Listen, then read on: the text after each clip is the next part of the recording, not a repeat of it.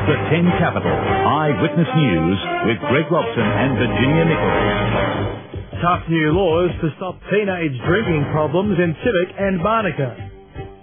Trapped in a sink, a 2-year-old boy's rescue ordeal. And David Byrne dropped from the Australian cricket team.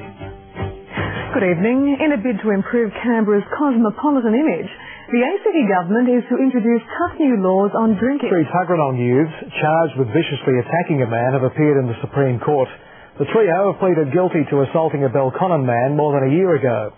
He was left in a coma with brain damage, and despite extensive rehabilitation, he's still unable to work.